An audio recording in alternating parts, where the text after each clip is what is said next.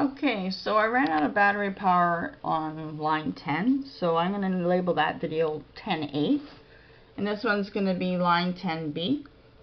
And it's WOW 1420.40575177 MHz.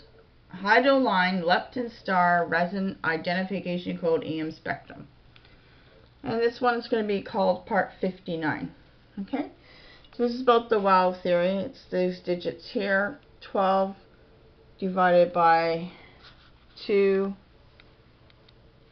12 divided by 2, sorry. You know what, I'm going to move this up here. Right there. Okay. There. So 12 divided by 2 right there, right? Okay, so it comes to the answer of 6. So we looked over the different things that come up for 6.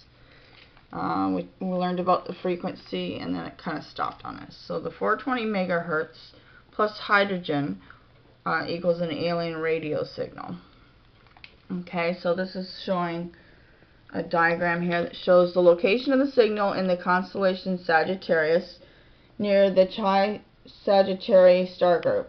Because of the design of the experiment, the location may lie in either one of the 2 red bands. So it's in that area there. Okay, and there is also significant uncertainty in the declination vertical axis. For clarity, the widths of the red bands are not drawn to scale. They should actually be narrower. The original printout of the WOW signal, complete with Jerry Ehman's famous exclamations, preserved by the Ohio Historical Society.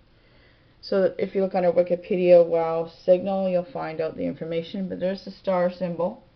That's where the location of it is, and those 2 little lines are showing where the signal came from in that area. Okay, so just look at that star sign right there. Okay, so next is, so what have we got? As I got the WOW signal is 1420.356 megahertz and 1420.4556 megahertz. Those are the 2 that they've decided it's come from. They are the same distance apart to the hydrogen line. Okay, so WOW, the bandwidth of the signal is less than 10 kilohertz. Each column on the printout corresponds to a 10 kHz wide channel. The signal is only present in 1 column. Okay, and this is more about the Chi Sagittarii because I didn't know what it meant. This is the Bayer DesignationChi Sagittarii X SGR X Sagittarii is shared by 3 star systems in the constellation Sagittarius. The brightest of these is the X1 Sagittarii, and X3 Sagittarii are separated by 0.56 degrees on the sky. Sorry, I'm trying to get this to focus. The dimmer X2 Sagittarii is located between them. 0.10 by the WOW signal came from the directions of these stars. And if you look on Wikipedia, it calls it Epoch J2000.0, and it shows you the ascension, which is 19 hours, 25 minutes, and 16.5 seconds. Declination is minus 24 degrees, 30 feet, and 31 inches. Okay, and Chi1 is a binary star. The primary is a spectral type A5. See, we still haven't gone over their spectral types, what that means, but it's a dwarf star. Okay, and then X2 tells you that this spectral type is B7, and it's subgiant, which has an apparent magnitude of plus 7.26. We're around 1,200 light years from Earth.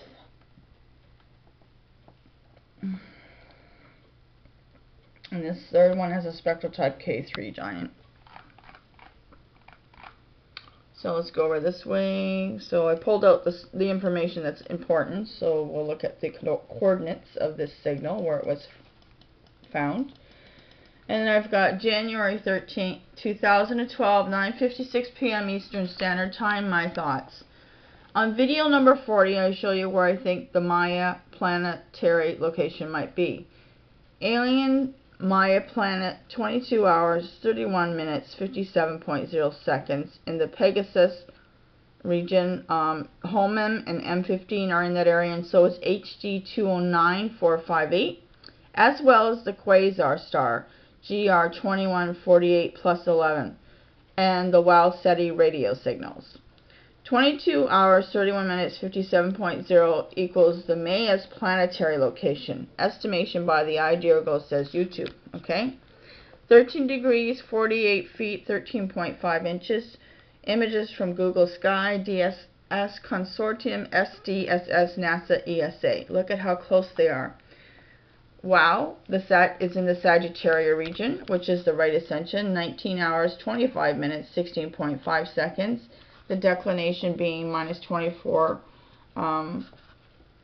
degrees 30 feet and 31 inches. Okay.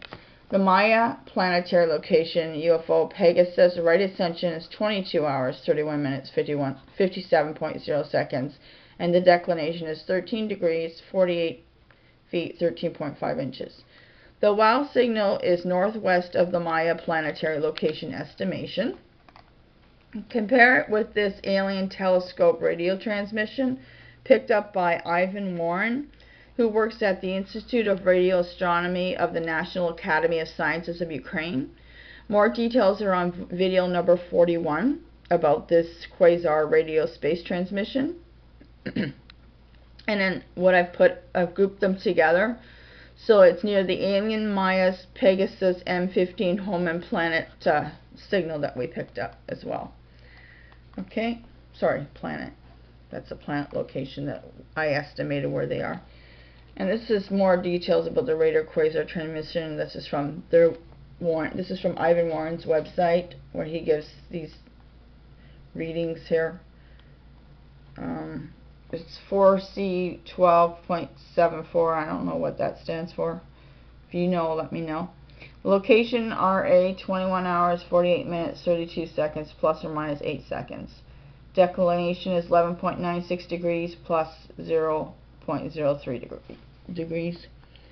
Okay, the radio transmission is between WOW and the Maya planetary location estimation. So it's in between the two. So my thoughts are, a traveling UFO could do this signal or a planet. Cool, eh? So from this data, we can assume that all alien radio telescope transmissions from this region using 1420.40575177 MHz hydrogen line should be compared from all peoples from around the world. So basically what I'm asking is you guys to compare your signals and see what you come up with. You can all start by noting these quasar signals on Google Sky and start a chat forum on the internet and compare your data and see what you get. I didn't know what a hydrogen line was, so I looked it up on Wikipedia, and it says the hydrogen line 21 centimeters line, or HL line, refers, or HI, I don't know what that means, refers to the electromagnetic radiation spectral line. So it's electromagnetic radiation spectral line that is created by a change in the energy state of a neutral hydrogen atoms. This electromagnetic radiation is at the precise frequency of 1420.40575177 MHz, which is equivalent to the vacuum wavelength of 21.10611405.413 centimeters in free space.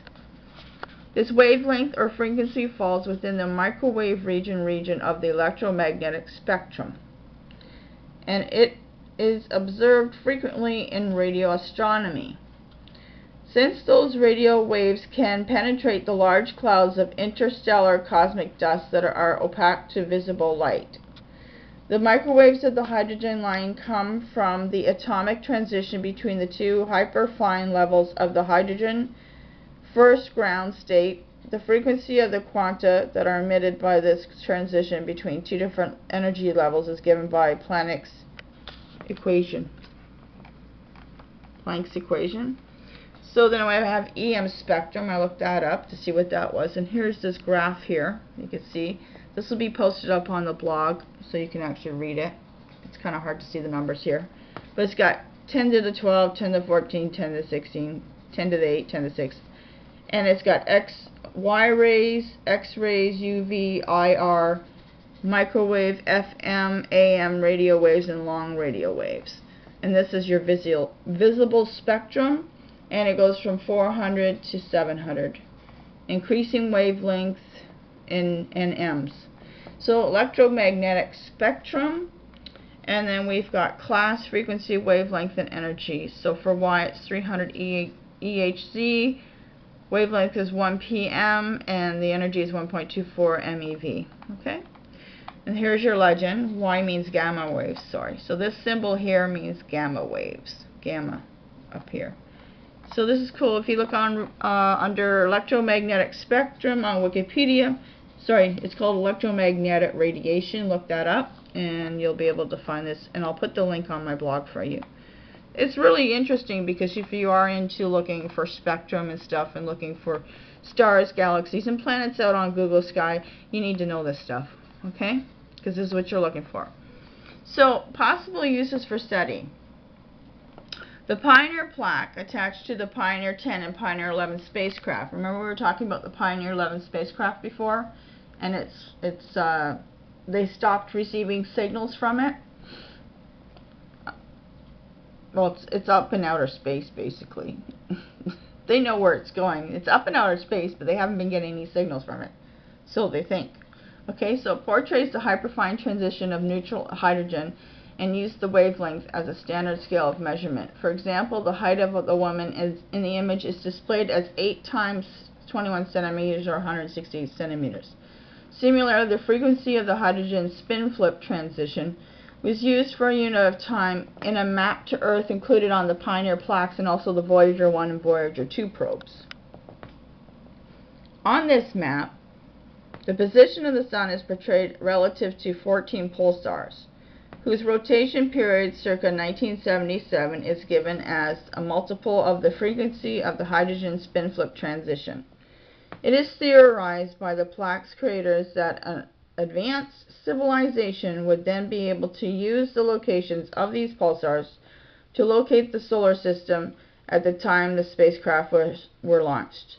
The 21 centimeter hydrogen line is considered a favorable frequency by the SETI program in the search for signals from potential extraterrestrial civilizations. In 1959, Italian physicist Giuseppe Conconi and American physicist Philip Morrison published Searching for Interstellar Communications, a paper proposing the 21 centimeter hydrogen line and the potential of microwaves in the search for interstellar communications. According to George Bazila, the paper by Conconi and Morrison provided a reasonable theoretical basis for them to ascend the SETI program. Now this is a really interesting person here. Pietro Maciaveschi, he proposed to use for SETI a frequency which is equal to pi times 1420.4 megahertz. So it's pi times 1420.40575177 megahertz equals 4.4623367 gigahertz. So since, it goes to 8.9 megahertz there, or gigahertz. And then since pi is a transcendental number, such frequency couldn't possibly be produced in a natural way as harmonic, and would clearly signify its artificial origin, since signal would not be jammed by the H1 line itself or in any of its harmonics. So they've created a signal that looks like it can't be alien, and that's to send out to the aliens so they know that it's coming from Earth. Okay? And then we got some more graphs here. I'm running out of time again. Okay, so this is the Lyman series, Belmer series, and Passion series. If you look up those 3 names, it tells you what it's about. What this is electron transitions and the resulting wavelengths for hydrogen. Energy levels are not to scale. And I said find a planet Kepler. You want to look for continuous spectrum, emission lines, spectral lines, absorption. Oh, we got a lot here. Okay, I'm going to be going over 15 minutes again, so I'm going to have to stop this. I'm going to continue this in number 11, okay?